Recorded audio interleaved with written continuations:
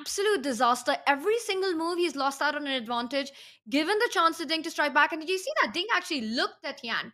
He looked at Yan there with this puzzled expression. Yan has blown this away. Rook e6 on the board. No way for Yan to come back. If f3 doesn't work, that is the third pawn that Yan has just given to Ding for free. What is this? This is supposed to be a world championship match. And this is why Ding Liren played rook e2.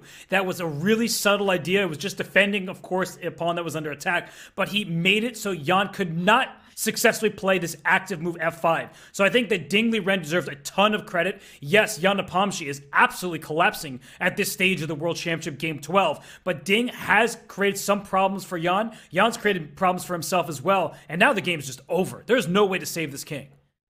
Did you see Yan there?